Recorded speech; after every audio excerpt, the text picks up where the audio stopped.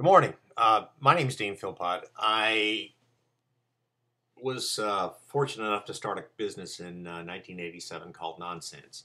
Nonsense was about selling natural zeolites to people for all different types of uses.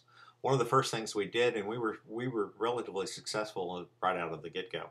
But one of the things we were able to do is we were able to hire a PhD petrologist, a rock doctor, to study uses for natural zeolite.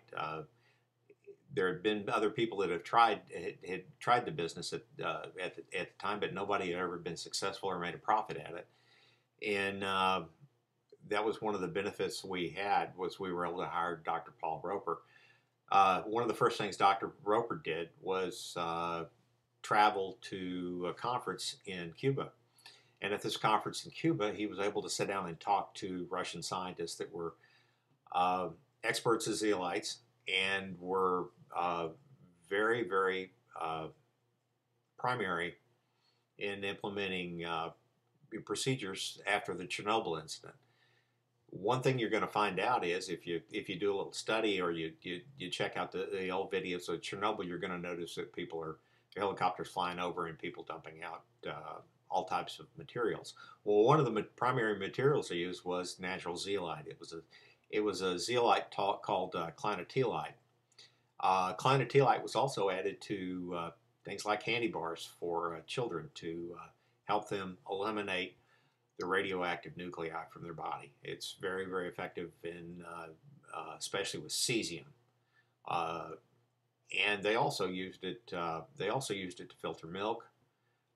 They added it to animal feed in places like Lapland to remove the radionuclei from the bodies of the animals, so they could continue to use the milk and the meat byproducts.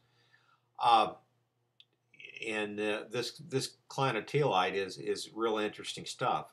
Now, what you want to do, or what I do, let me put it that way, because I'm not a doctor and I can't really give you any medical recommendations. Let me tell you what I'm doing. I buy a product called Sweet PZD. It's available at places like Tractor Supply, and if they don't have it on hand, they can order it for you. It's called a stall freshener. The type of zeolite that you want to use is a product called clinotillite. I'll spell that. I'll put it on the screen here for you so you can do a little further research on it. And please don't believe anything I say. Just use it as stimulus to go do some more additional research. But what I'll do is I'll take about 5 or 10 pounds of the zeolite that I buy, the Sweet PZD. I will put it in a shallow baking dish, stick it in the oven, turn it on about 400 degrees for 45 minutes to an hour. And in the middle of the process, I'll crack the oven for just a minute and let the steam rise. There's water in this product, or interstitial water in it, and the heating process eliminates that. In fact, zeolite means boiling rock. It's a volcanic ash that is crystallized in an old lake bed, and over the centuries, you've had it's been purified by rainwater, and a lot of the constituents have been basically cleaned up. And this is a relatively clean product, or a very clean product as far as I'm concerned. This particular product that we use comes out of Winston, New Mexico, and you could, like I said, you can find out about it. And I've got no connections with these people anymore. The Sweet Peas is just a good source of this zeolite that's readily available and it's cheap. And I'd go out and buy at least a couple bags of it, put it in storage, and bake out some for water purification if the need ever arises. I'd use a tablespoon or a teaspoon in a large container of water, stir it up real good, let it settle out, let the heavy stuff settle on the bottom, take maybe the first 3/4 for drinking water. I throw the rest out on my garden, the residual out on my garden to use it to help clean that up too. So you've got a good bang for your buck there. But Dr. Roper, came back with all this information. I've seen a lot of this information converged on the internet, and I would research climatolite. I would research Chernobyl. I would research Russian uses of natural zeolite. I would also research British Nuclear bought 6 million metric tons of it a few years back to purify the water coming out of their nuclear plants, and that particular product was modified a little bit, but I wouldn't worry about that because your effectiveness won't be as high on strontium, but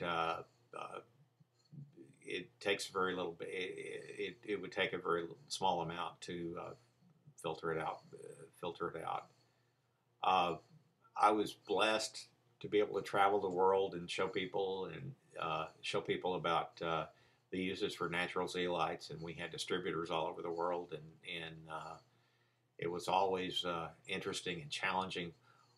One of the trips I took was a trip to Japan, and I spent some time in Tokyo and Osaka talking to people, and found out they have some sources of natural zeolite there too, or climatolite that might be beneficial for them to use too.